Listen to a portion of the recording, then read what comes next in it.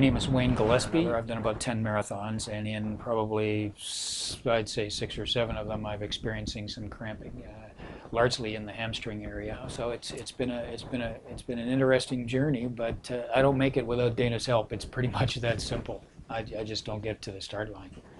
So it's been fabulous, and I've had great cooperation and great rapport with everybody here. It's a friendly place to be. So, and they're obviously people are genuinely interested in getting you back to doing what you're doing, or like I say, I wouldn't make it to the starting line.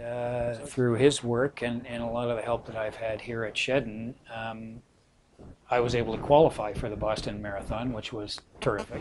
Needless to say, I will need to come here to stay on a maintenance program to make sure that the issues that I've had in the past don't resurface, and Dana will ensure that. I'm quite certain of that. So it's terrific. One of the things that I discovered was that it was much more comprehensive than I expected it to be.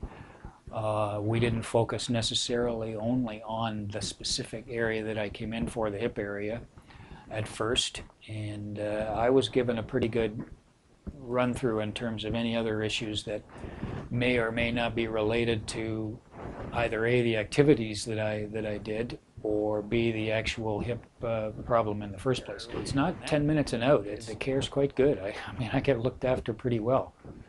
Better than I ever have any other physio place that I've been to, actually. But I've had quite a wide variety of therapy. I don't get the same thing over and over and over again, which is great for me. You know, I mean, it means that people are trying different things under different circumstances, and I like that. I like that. I actually referred my wife in here. My wife does anywhere from 10Ks up to half marathons, and she had a hip problem that Dana looked after, and so she's been in here several times. Well, bottom line for me is that not only have been treated well, I mean, everybody is friendly around here, but I mean, I've accomplished at least my initial goal, and that's to make it to Boston.